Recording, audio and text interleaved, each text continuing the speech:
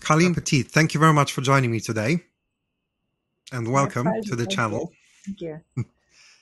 You've got a very interesting career span. You've been a pilot for over 40 years. You have a PhD in aviation, specializing in safety, and also published numerous books. It would be great to hear about your background, your story. Thank you, Matt. Yeah, you know what? Actually, I wasn't one of those little kids who was taken to the airport by dad and looked at the airplanes and stuff. I was playing a game called Careers. And back in the day, I think the game's still out there, but back in the day, you could be a hostess, which is today's flight attendant. So that's how old it is. So you could be a hostess, a model, a librarian, a school teacher. And my friends and I, we all wanted to get on the hostess spot, but I couldn't get on it. They all got it. It was, you'll spin the wheel, move around the board. And they got on this hostess spot. And I couldn't. And I said, I don't care. I don't want to be the hostess. I'm going to be the pilot. And one of my friends sitting there, we're all 9 years old. She said, you can't be a pilot.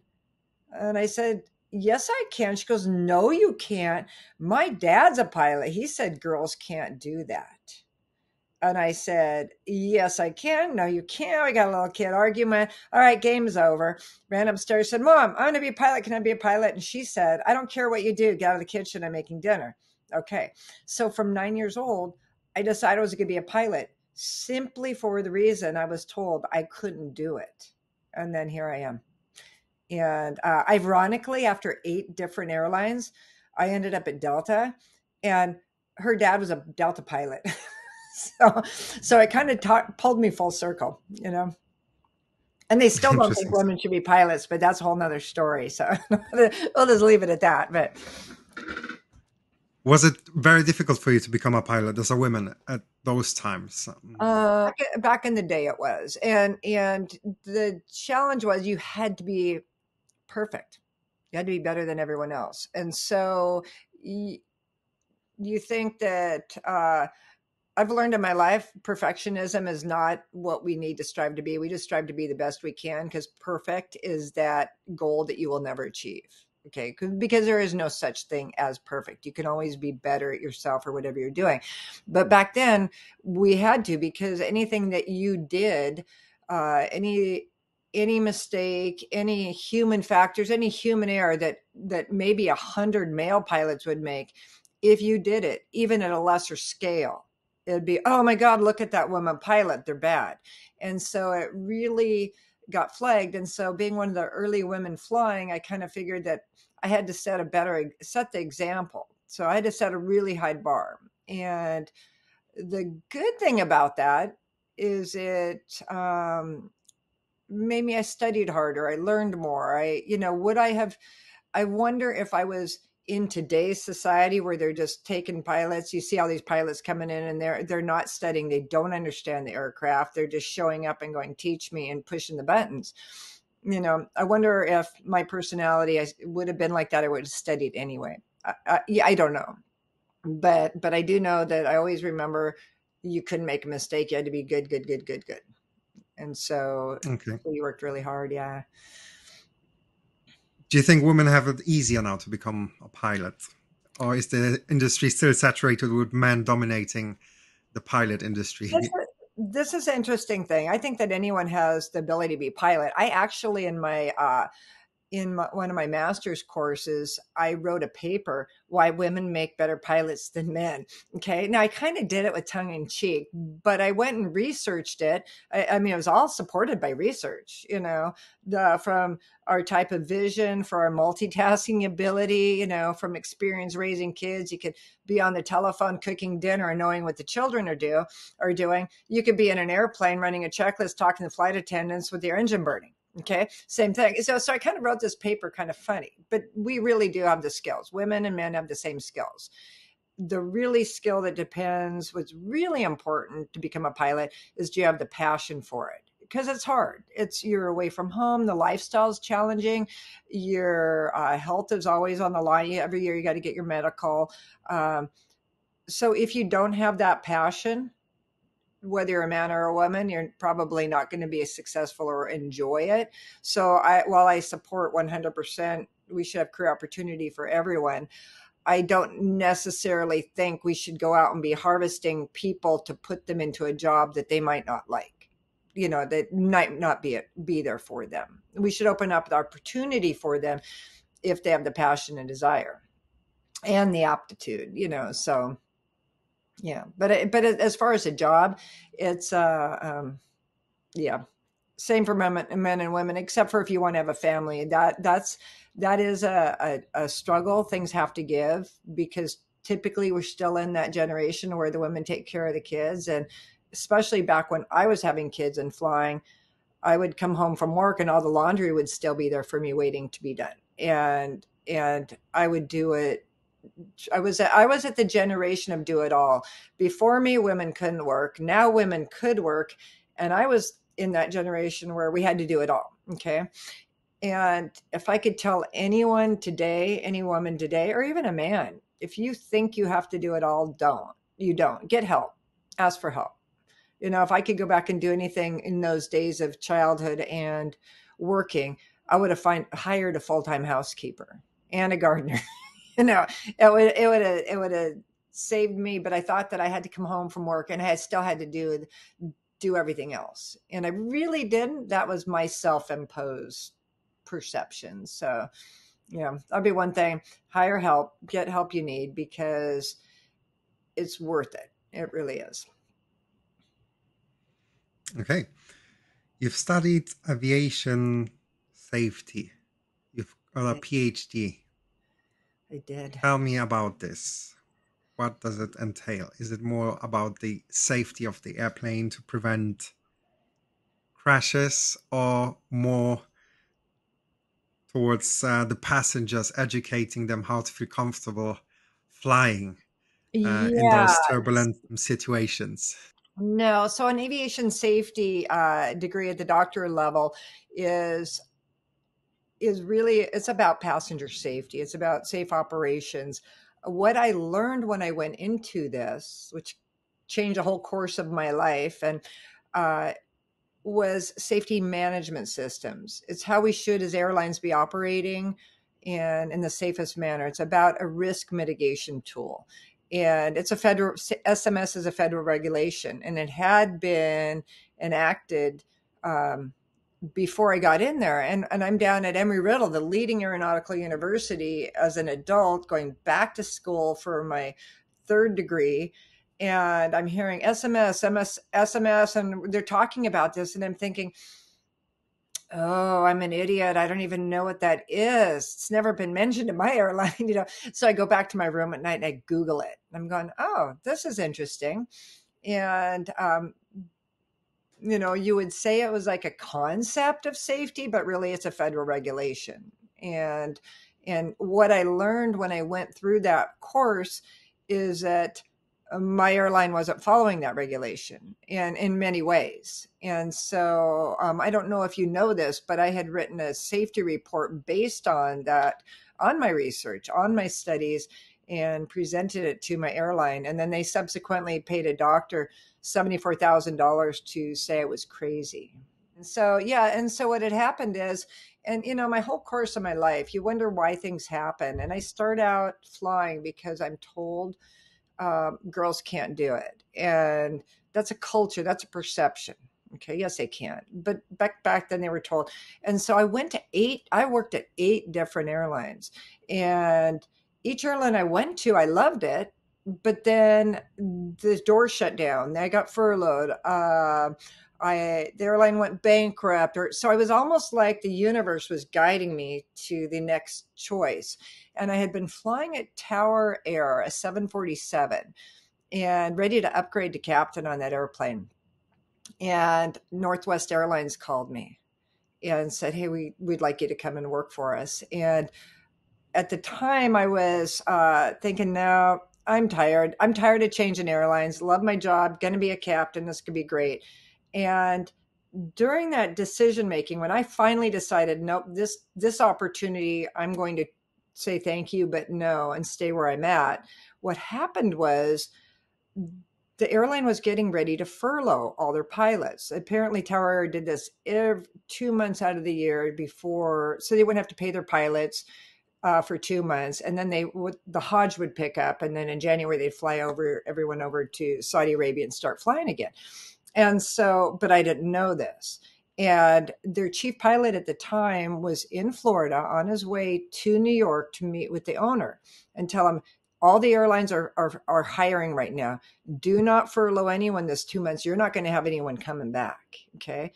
And so, but he missed so they would have pulled that. They rescinded that. So he missed his flight, got in a car accident, missed his flight, missed his meeting. The furlough notice went out. I stepped on property and saw a furlough notice. I'm on this list. I said, yeah.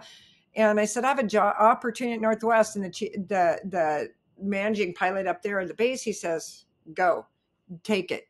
I'll give you a recommendation. He says, they're going to furlough. And so because of that car accident, I accepted the job at Northwest. And then shortly thereafter, Tower Air went out of business. So it was kind of a little twist of fate. Otherwise, I'd still been there.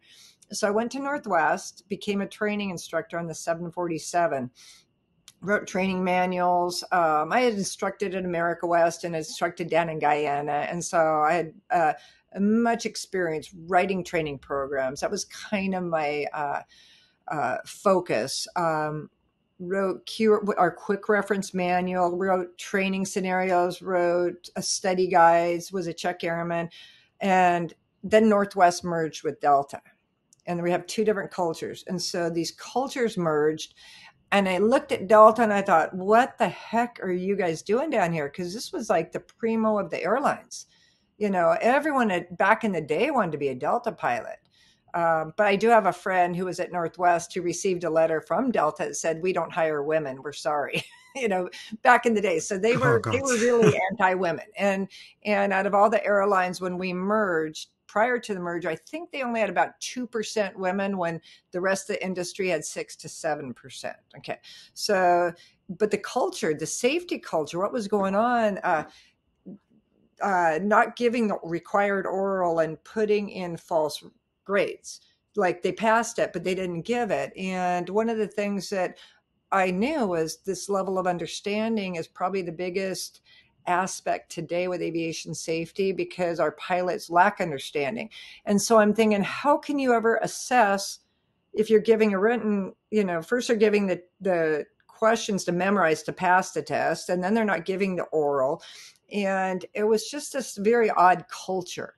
And that's what prompted me to go back to school and start learning more. So I went back to get my PhD in aviation safety, and I learned about SMS. Well, we had one, but nobody knows what it is because they're not training to it. So I wrote an 8-year ethnographic study of examples with safety culture, just culture, reporting culture, this whole scenario. And it took me many months to meet with senior executives at Delta, to VP of operations and senior VP of operations. And I was warned, don't do it. They're going to get you.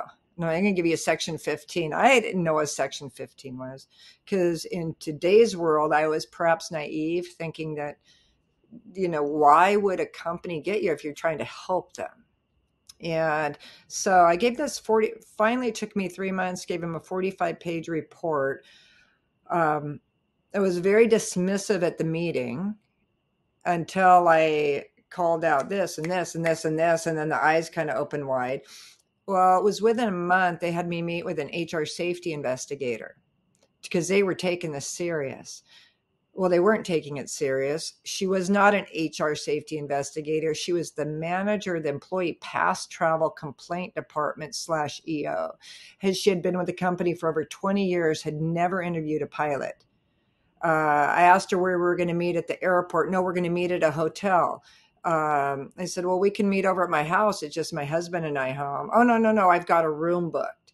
I got to the hotel. We were in a lobby. She had my safety report in the lobby, and we're discussing near catastrophic issues. Delta Airlines coming within 7 seconds of impacting the ground in Atlanta.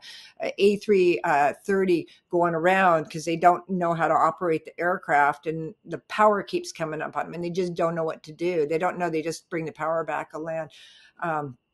very critical things in this lobby. And then a week later, I was pulled from duty, but they didn't ever told me why. Sent me to a psychiatrist in Chicago, Dr. Altman. He subsequently, it took me 3 years of writing letters to Illinois Medical Board to get him removed, but they were going to prosecute him. And what they ended up doing is he forfeited his medical license to avoid prosecution. So I filed what we call a whistleblower law. So if I can ask all of your audience, if you would go to my blog, karlenepetitt.com, there is a link to change this law, because I have proven, Delta has proven, that this law is not going to help any whistleblowers. It's not improving aviation safety with the intent, because Delta drugged me through 6 years of litigation, which should never have happened. It was a 9-day trial. They lost. The judge gave me an unprecedented award of $500,000. Typically, it's only $50,000, and he awarded me. Well, attorney fees are different, so you get reasonable attorney fees. So you're only going to get about 90% typically. So then they appealed, and then we go to the appeal process, and the appellate court said, Delta, you're wrong. But then they questioned the judge, why did you give her so much? Because it's compensatory damages, not punitive. So they were going to have us go back to court, which probably would have cost me another $400,000. And I might have only got, now I'm at the point where 90% of my attorney fees might not even cover the award. Okay. So this is kind of getting crazy. And so then we started deposing the executives again, and finally they just said, we're going to back out. And so what they ended up doing is offering me what the judge paid me, the initial award, and all my attorney fees. So it made sense to do that. And that was last November. And the unfortunate thing is, with this law, nobody's held accountable. And the person who is in the senior VP, Steve Dixon, became our FA administrator until the news came out that this was going on. And it was actually Captain Sullenberger, the captain who landed in the Potomac, who stood up and said, this is wrong. That man who violated this law, who did this to you, should not be FA representative. But part of the problem with the law is you don't hold anyone accountable.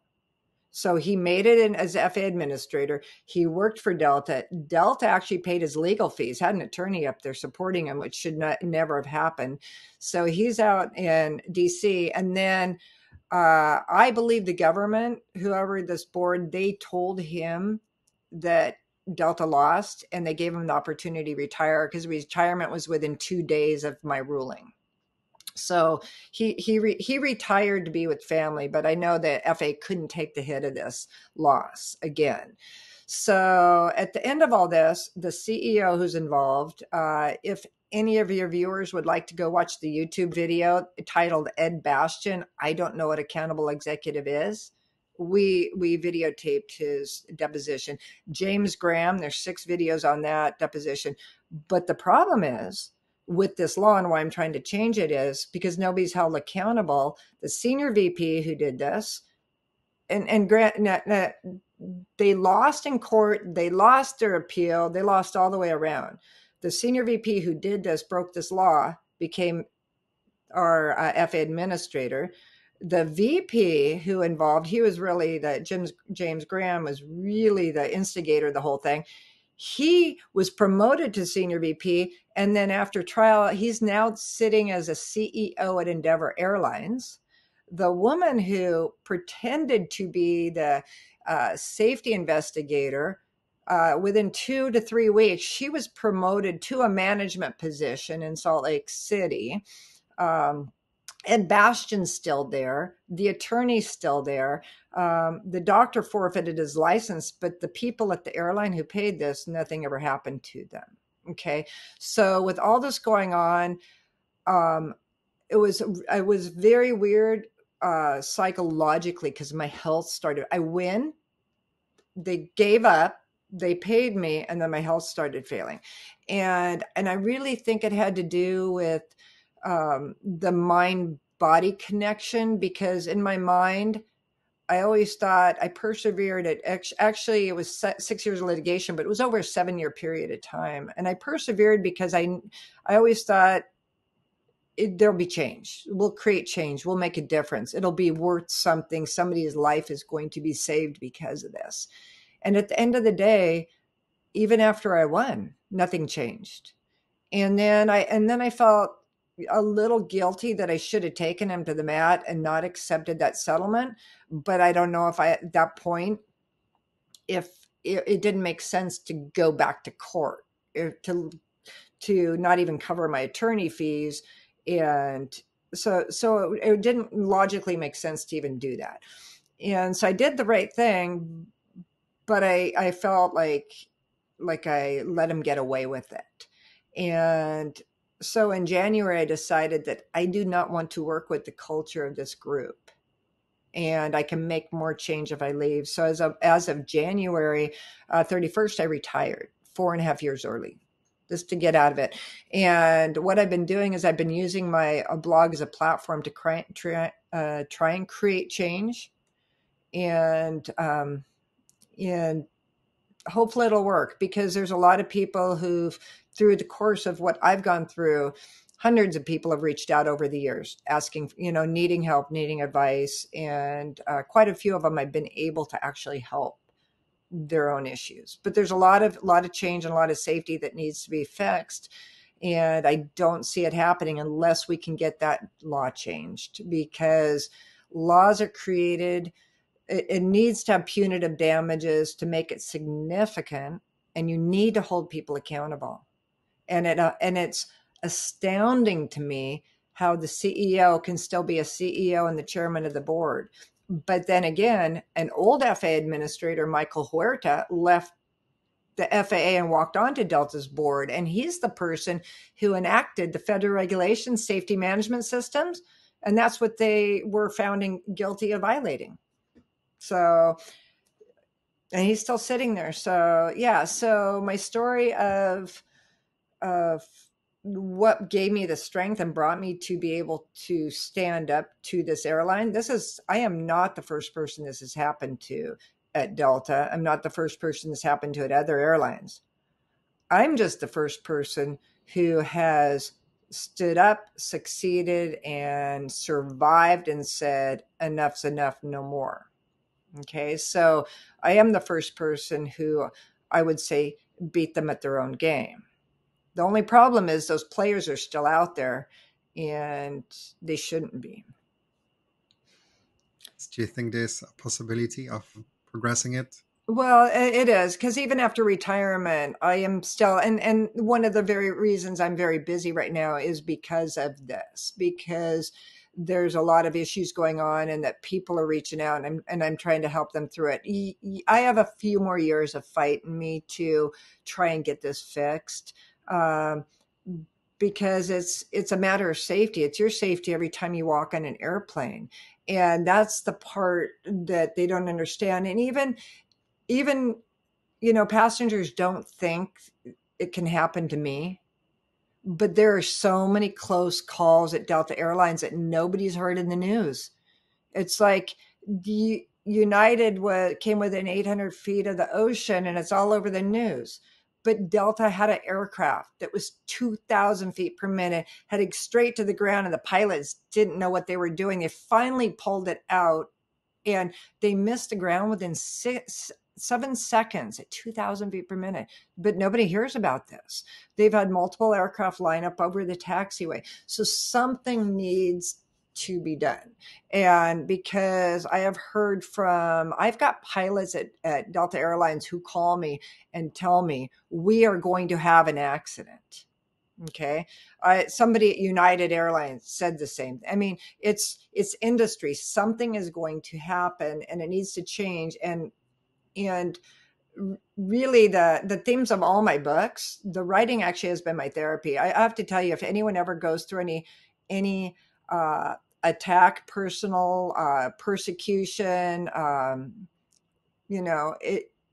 anything traumatic that you go through, because post-traumatic stress is a very real thing. But what I was doing is I started out writing a novel, And then the novel merged into the truth of what was going on. The flight for control was just an industry related issue. And then with the German wings thought concept into it. And then all of a sudden, all this stuff's going on, and I'm writing. So I'm just taking real life and creating fiction out of this. So all these novels, when I do the nonfiction version, I'm going to have a fun little contest. Okay, everybody, you tell me which part do you think is real and which part is fiction.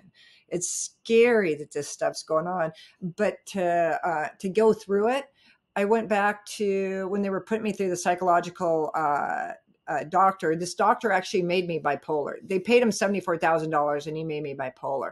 I went to the Mayo Clinic. Comparison, their doctor for 74 made me bipolar. It was like $3,500 to the Mayo Clinic for 3 days.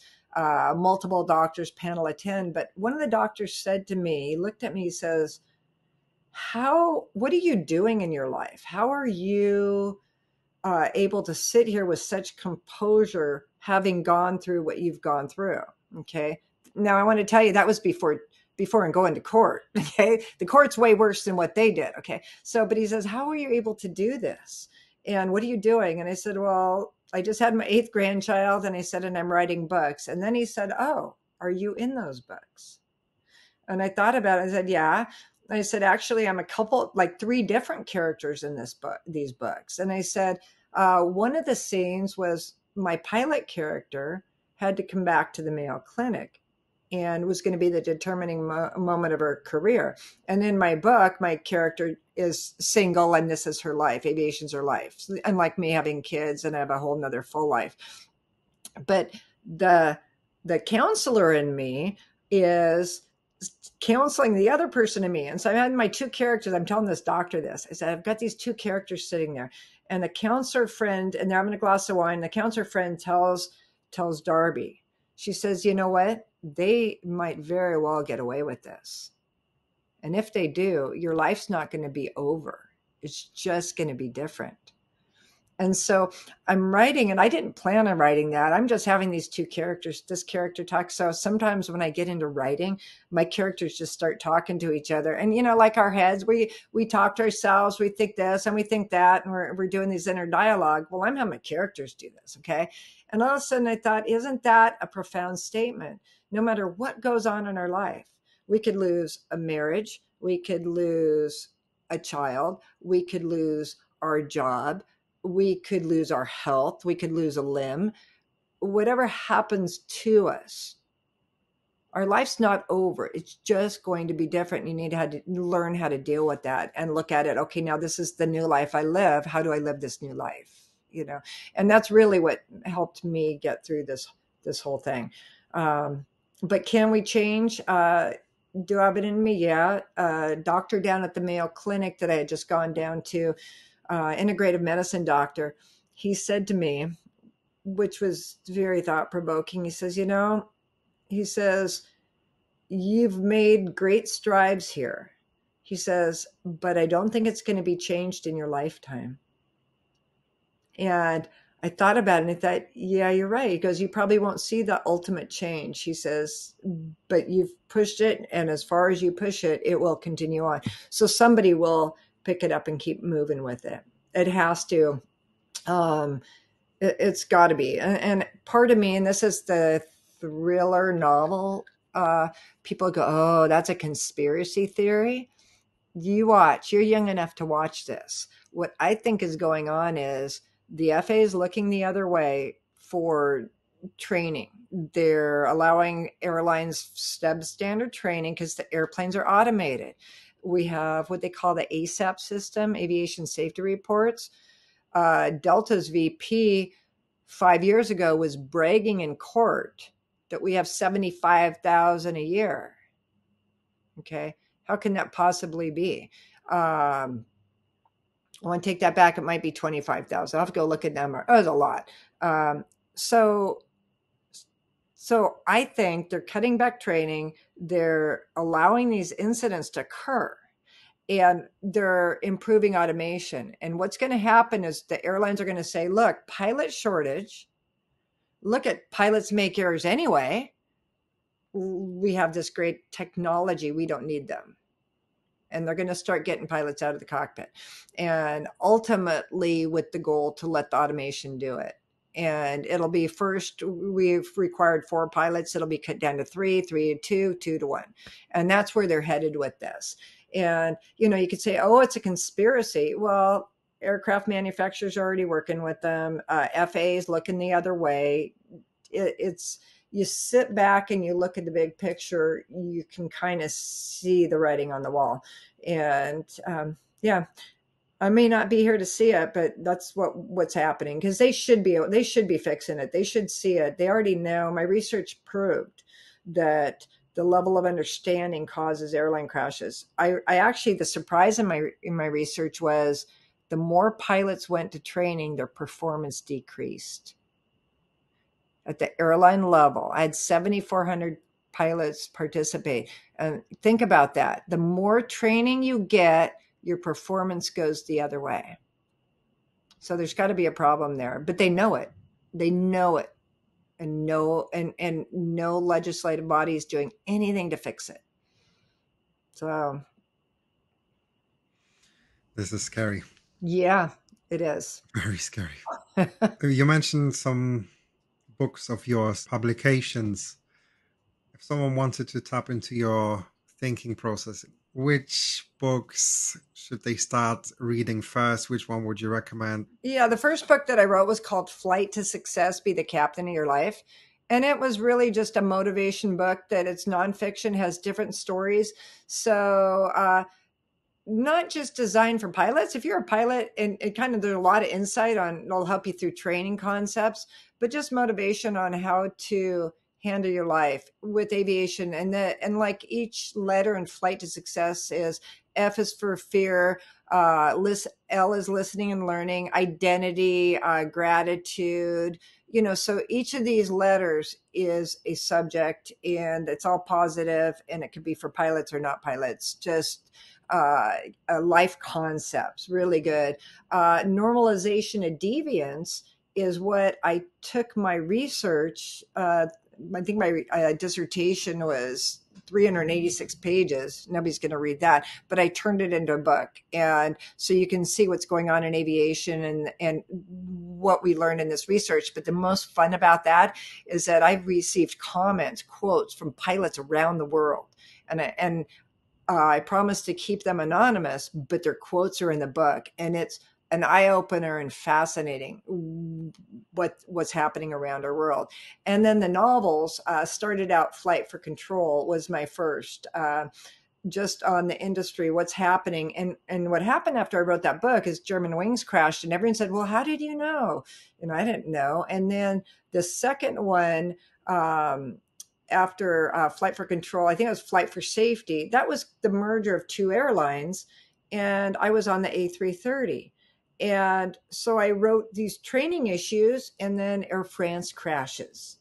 Okay. And people are like, how did you know? So it was almost like my book started out writing the book, the incident. And then when I got into school, my Flight for Survival was kind of a little introduction to safety management systems. Same characters go all the way through. So each of the novels is a little bit different. And then when we get to Flight for Sanity, you can imagine where we're there. And then the Flight for Truth is my characters coming back. And Flight for Discovery, the most recent novel, is really fun because for anyone who's interested in legal issues and thriller, it's the actual real depositions ended up in that book. I mean, I changed the characters' names and merged some of the characters. But so the whole novel series is, and it's a central theme. It's my theme from many years ago, where this industry is headed. And it's just proven its course. Basically, we're going to be going to automation. We're going to try and get rid of pilots. And we should not get rid of pilots. We should just train our pilots and allow them to have that level of understanding that they need to have when their aircraft breaks. That's the important thing. So, but yeah, so, and then I've got a children's book. It's called The ABCs of Me. I Am Awesome, The ABCs of Me. And it's a picture book with different careers. Like I can be an astronaut because I'm awesome. I can be a builder because I'm brilliant, with little poems. And one of my daughters and granddaughter illustrated that for me. So, yeah. So we got a little bit of something for everybody. You said the airline industry is moving towards the automation process of eliminating potentially pilots. We are actually now in a very good time, not necessarily a very good time, but in a time where artificial intelligence is kicking in and a lot of people fearing for their jobs. Do you think this is where it's heading? That all the pilots will be eliminated? We're going to have self flying planes like we have self driving cars? Well, it's going to be, they already have it. I mean, Airbus Industries already done this. They've have, actually, I went and pulled the report out, I want to say 2 or 3 years ago, to put in my novel that's going to be my next novel, Flight for Justice, because I found it fascinating. But they did numbers of takeoffs and landings in a passenger category Airbus. The military's been doing it forever. I shouldn't say forever, for a very long time. But what was interesting when I was working on my PhD is these drones, these commercial airline 737 drones that are crashing in the military. The reason they were crashing were all the same reasons that the old airplanes were crashing, because people didn't lack crew resource management skills and they weren't doing transfers. And so I'm thinking it was probably a good thing the airlines and the military didn't get together, because it would delay that automation getting here. But it's going to happen. It's a frightening thought. And here's the reason why it's a frightening thought. Uh, can automation fly airplanes? Absolutely. Okay. But this is going to be our next level of terrorism. Okay. Imagine this. Even if you have right now as a pilot, we got TSA, we got all these levels of security to keep the bad guys off the airplane so they don't take the airplane. Okay. So if somebody were to break through and get through every single level of security, they got one airplane, right? But we've eliminated that. We have so many protections, we're keeping them off the airplane. Okay. But if they did get on, they got one airplane. Now imagine the warehouse that is staffed by not even college graduates. So you don't have to be a college graduate to run a computer to fly an airplane. And you got all these kids in this big, huge warehouse, and each one of them is responsible for 10 airplanes, and they're all flying out around. What's the level of security if they break into that building? How many airplanes do they have? They'll now have 50, 100,000 bombs in the sky if that facility ever got compromised. And that's the scary thing. At least with the pilots on, we know we're going to do our best to survive. But if I'm on an airplane that's being controlled on a ground base, and also it's like, if you're in this facility making 60,000 a year, and somebody comes in and offers you 10 million in a offshore account, what are you going to do? What's the young person in there is making, basically minimum wage going to do when they're offered that amount of money? Hey, well, here's the keys to the building. Come on in. I'm out of here. I mean, that's the part that nobody's thinking about. They're trying to make it impenetrable so somebody can't hack into the airplane. But I haven't heard anyone talking about who's keeping it so you can't hack into that facility. It'll have to have more security than the White House. And we have proven now the White House isn't even secure, that if people want to get in there, they can get in there. So, yeah, it's going to be a interesting future for aviation, unless somebody comes in and says, we need to beef up training. Our pilots should be trained better. They need to have that level of understanding, and we're going to keep the pilots in control. Now think about this. What happens if we automate the whole world and every job is automated, which they're trying to do? Who's working?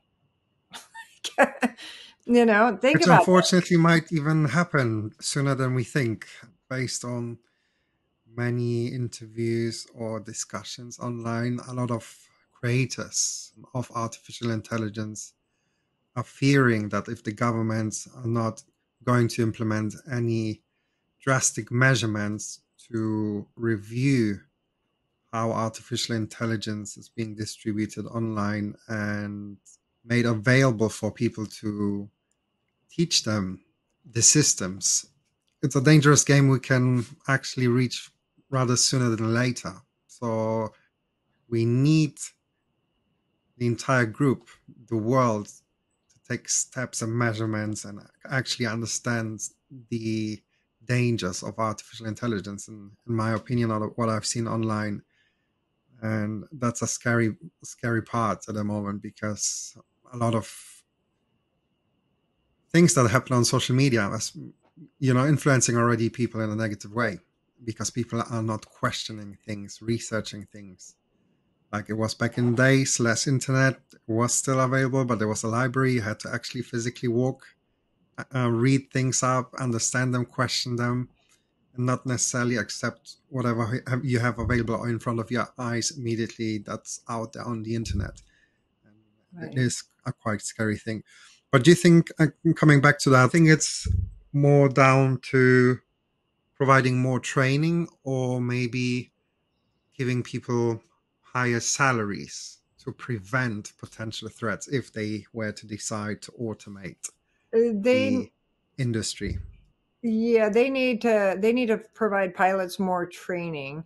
And if they give a those type of jobs the salary that would make somebody not want to lose their yeah, that's really not the answer.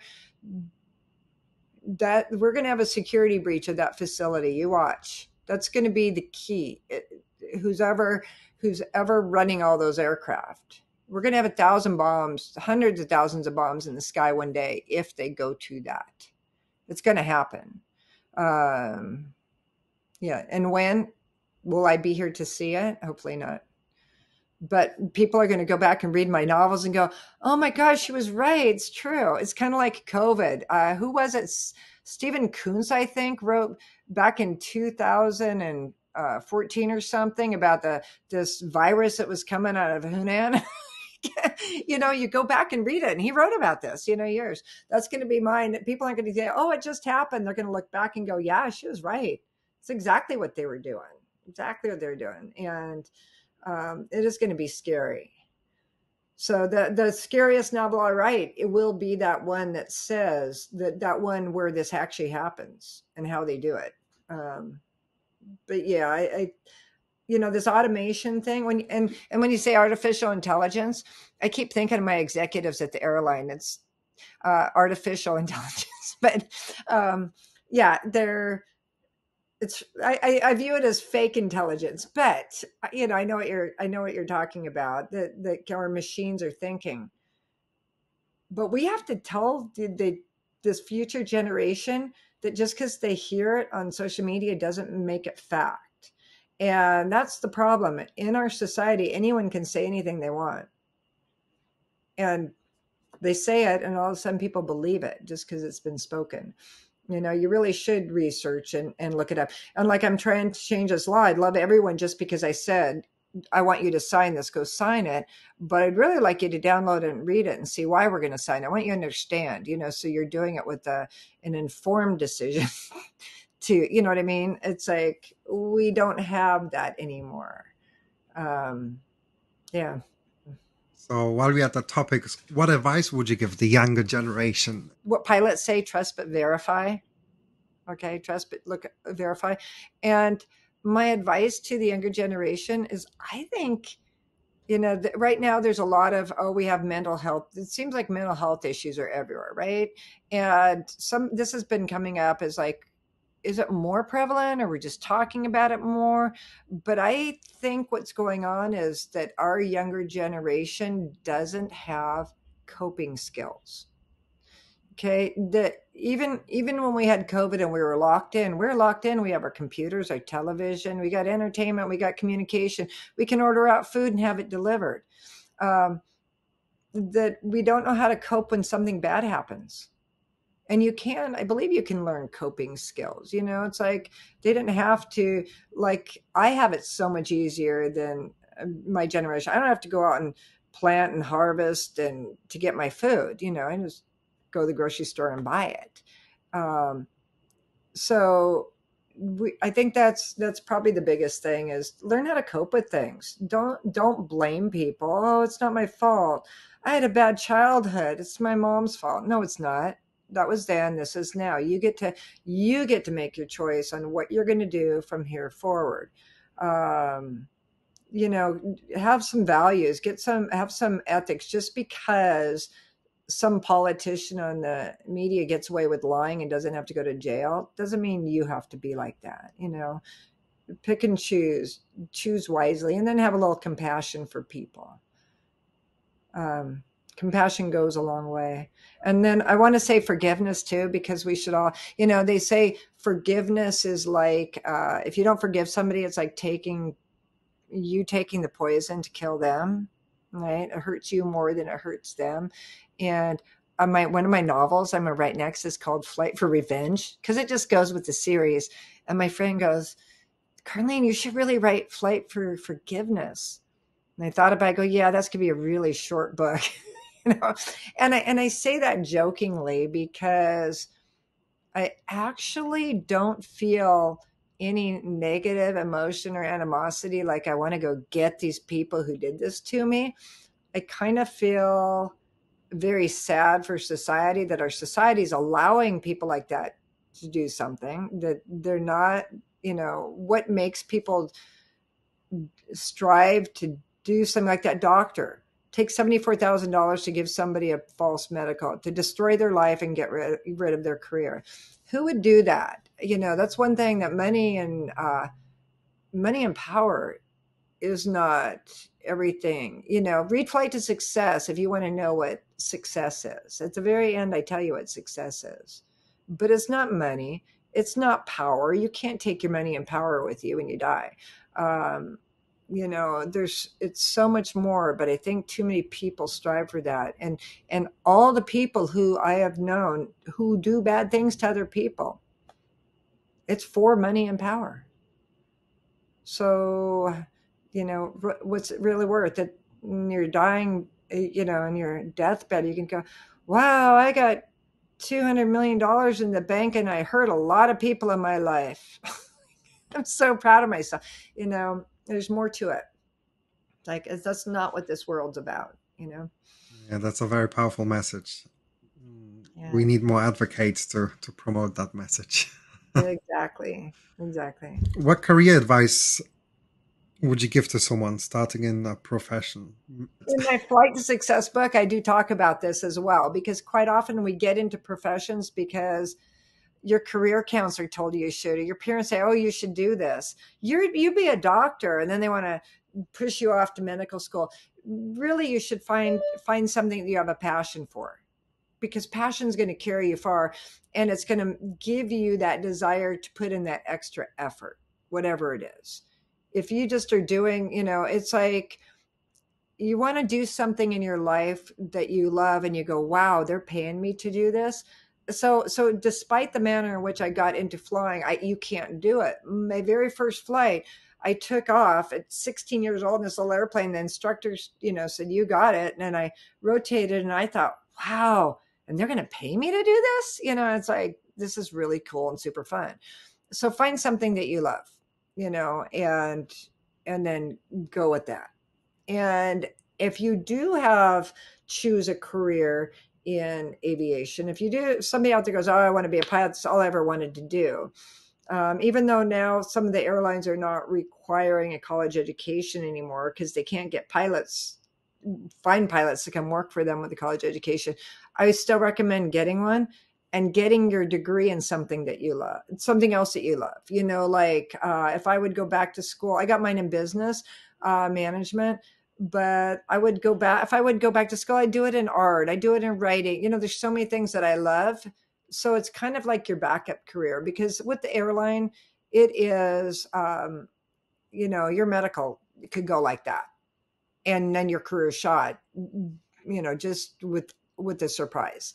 And so it's nice to just kind of have your little backup plan. And most pilots have a backup plan anyway. So, but I say choose a career you have a passion for, and you'll enjoy it so much more, because it won't be like you're going to work. It's like you're doing what you love. Okay. You said before it's not important to have the monetary aspect in life, being the richest one, 200 million and hurting a lot of people and ending up being a bad person down the line when you die or move to the other world. Let's put it in that way. So, what would you say, in your own words, would be a key to successful and fulfilling life? What's important? It's going to be different for everyone because a lot of people, and here's what I'm going to say this: a successful, fulfilling life is having a family and loving children and this. But when you say that, somebody who's not able to have children then are going to believe I can't have a successful, fulfilling life. Okay, so describing that life is difficult. But if you have a life that you wake up and you're happy to go forward each day, you wake up and you're excited to start your day and you look forward to it, and there's people or places or things that you want to do, even if you wake up and say, today I just want to sit in the middle of my lawn and meditate all day. Okay, it's being able to do what you want. But with that said, I still think that sense of responsibility is huge. Sense of accomplishment is huge. Um, having a doing right by others. Because we have some of our society is thinking, I'm not going to work and I don't have to do anything, and you got to take care of me. And there's quite a bit of growing a group like that, um, which is another topic for another day because we should take care of our people. We should care about humanity. But then again, should humanity not be part of society and working if they can? So, but a successful life is living by your values, living strong, enjoying what you're doing, and not harming other people. That's allowing and accepting. If you can allow and accept people to be who they are, I think, and enjoy your day, I think you're pretty successful. Okay. Probably finally, what's a piece of advice you've received that stuck with you throughout your life and why? Oh, that's a tough one. Actually, you know what? One thing that my mom said when I was young, which kind of is aligned with what we're talking about, she said, it doesn't matter how much you're being paid. If you've accepted to do a job for whatever it is, you give it your all. Okay. And that's really stuck with me to do it. I have often witnessed people do it, given half the effort, but they don't pay me enough. And I'm thinking, oh, that's what mom meant. It doesn't matter. You've accepted to do a job, you give it your all. Whether they offered you 50 cents or whether they offered you $100, you should have the exact same amount of effort digging that ditch because you agreed to do it. And so we don't have the right to justify it. So I think giving it your all. So I think that was good advice. Any final words of wisdom parting our ways today? Would you like to share anything to the younger generation at all? Yeah, other than what we've already talked about, don't listen to everything, don't believe, trust but verify. um, and just don't live on social media. Your life is not about your phone and your computer and everything. Try and get out and actually live it. And I think in the media, when we start, I believe a lot of young people are watching these reality TV shows, and they're living their lives watching somebody else live their lives. Uh, Go out and live your life. Go out and take a walk. Go out and exercise or meditate or smell a flower today. Do something just to get out and clear your head and get away, tune off, which is probably not good because you want people to tune into your show. And I'm telling them to tune out of your show. So here's what you do after you've watched Matt's show, then you turn it off and then you go, okay, I'm going to walk away and go do something fun today. Uh, this mind, body, soul thing, there's quite a bit of truth to that. Thank you so much, Karlene. Really appreciate your time answering all my questions and sharing your stories. Very interesting stories, by the way. I'm sure that all the viewers are going to enjoy what you've shared with me today. And yeah, I wanted to thank you again. Hope we get to speak again in the future. I'm curious and I'm definitely going to start reading your books. Thank you again. Thank you for having me. Appreciate it. And keep up the good work.